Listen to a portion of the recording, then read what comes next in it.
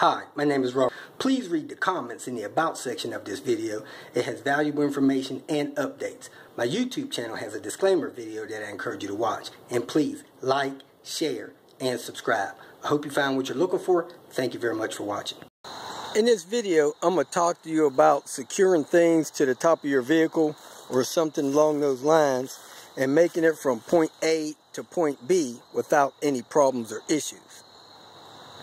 As you see, I have this 10 to 18 foot extension ladder strapped to the top of my car, and I actually just drove 18.5 miles with it, 14 of which was on the freeway.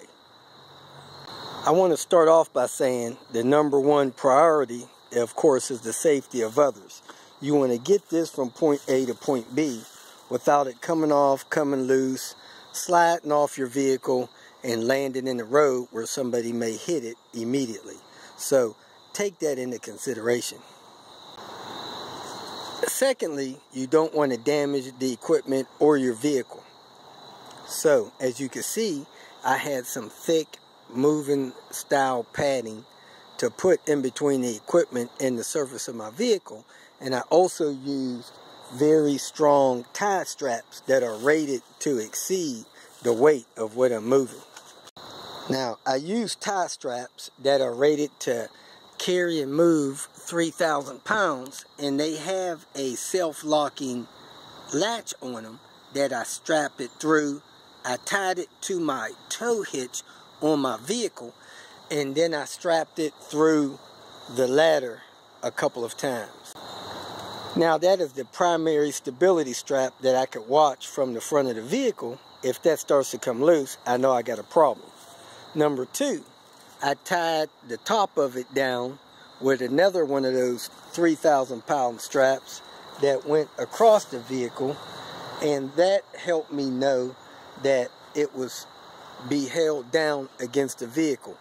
You could go a couple times at any rate. It also has one of those self-locking pull-through latches, as you can see in the middle, where I pull the strap through, tie it as a secondary precaution measure, and that is secure, holding the thing from flying up in the air in case my primary tie comes loose.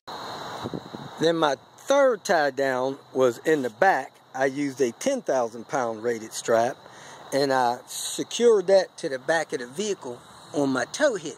I went through there a couple of times, went around the back of the ladder a couple of times, and tied it off in the back, and that's just to hold the back steady. So with those three methods, this item should go nowhere. Again, you want to try to avoid damaging the vehicle and scratching it, so you want to put some padding in between it and the paint of your vehicle. Putting the wagon to work. I'm borrowing an extension ladder to get my daughter some local free TV. So, gosh, I guess it's probably a 20-foot ladder. 10 foot and extends another 8 foot or so. So hopefully I don't have any issues getting this back to her place. I'm here now. I'm going to go ahead and take it off and use the ladder. If you feel that this information was useful, please like it and share it with your social media friends.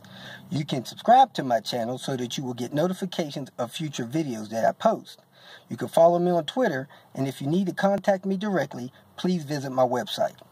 And if you have any questions, leave them below, and someone or myself will reply to them. Again, thank you very much for watching.